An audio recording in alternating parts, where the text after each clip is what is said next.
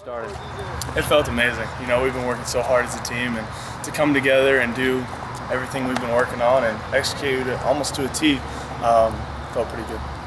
You know what, we're going to stick with whatever they're giving us. If they're giving us a light box, we're going to run the ball, and that means me running the ball too. So whatever I have to do for the team, whatever the quarterback at the time has to do for the team, it's going to do that.